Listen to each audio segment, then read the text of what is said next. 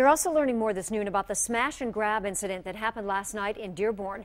Officials believe they have found the van that was used to crash into a Secretary of State building and steal an ATM machine. The van had been set on fire. This happened before midnight Sunday when residents heard a loud boom and then noticed the van inside the building. Officials believe they're looking for a second vehicle, which they say may be a silver Range Rover. They also say the suspects they're working to track down now likely planned out this crime. Well, you know, usually they're pretty secure. We don't see a lot of these happening.